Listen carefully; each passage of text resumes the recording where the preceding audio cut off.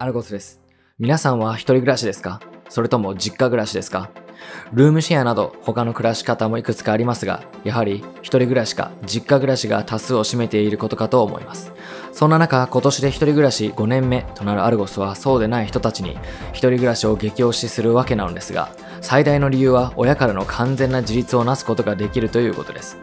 実家で暮らしている人に難癖をあれこれつけるつもりはありませんが、一人暮らしだからこそ炊事、家事、洗濯から逃げることはできませんし、日々のお買い物やたまの日用品から始まる経済活動について貯金などもシビアに考えていく思考が求められます。そして家に帰れば誰かいるという環境から誰もいないという環境へ切り替わるので、嫌顔でも孤独に対する耐性がついてきます。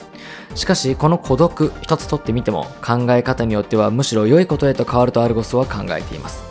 今言った孤独については見方を変えれば自由であり、これから恋人と同棲したり結婚して子供ができていた時、一人きりの自由な時間は二度と手に入らないものと言っても過言ではないでしょう。一人暮らしをすることで養われる力、それは孤独への耐性、家計管理能力、これは一人暮らしで養われるとは言い切れないですが、あとは当然家事、洗濯、炊事などの生活力、こうしたことを踏まえてぜひ一度一人暮らしに挑戦してみてはいかがでしょうか。それではまた明日ね。